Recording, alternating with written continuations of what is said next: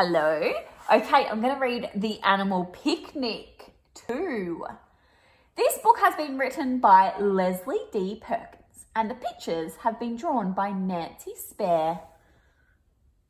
Okay, The Animal Picnic. I might actually open it up so you can see that huge drawing there of the animal picnic.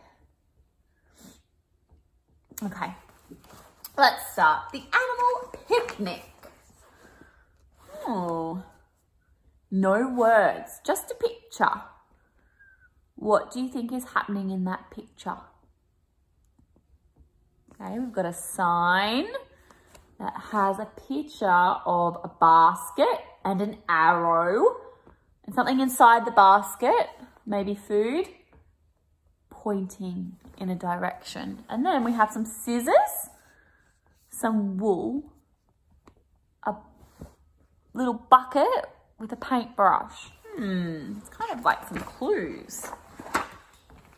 The animals had a picnic to celebrate the fair. They all brought something tasty for everyone to share.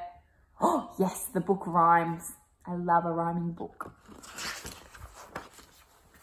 The lambs brought yams, the bees brought peas, the poodles brought noodles, all sprinkled with cheese. I know that Kevin loves cheese. He would love those noodles. The cheetahs brought pittas, or pitas. The mice brought rice. The moose brought juice and a bucket of ice. Oh, that's pretty handy. I love how the cheetahs are walking on two legs. The pigs brought figs. The bears brought pears. The apes brought grapes and some picnic chairs. This looks like a fun picnic. The raccoons brought spoons. The moles brought bowls. The storks brought forks and some cinnamon rolls.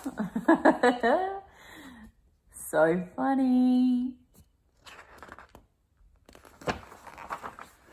The snakes brought cakes and I brought the tea. It was a wild picnic, just the animals and me. So all the animals sitting around and just one girl or boy there enjoying the wild picnic. That looks like a lot of fun. And finally, the end. With no words, just a picture. Okay. That was The Animal Picnic. Have a great day.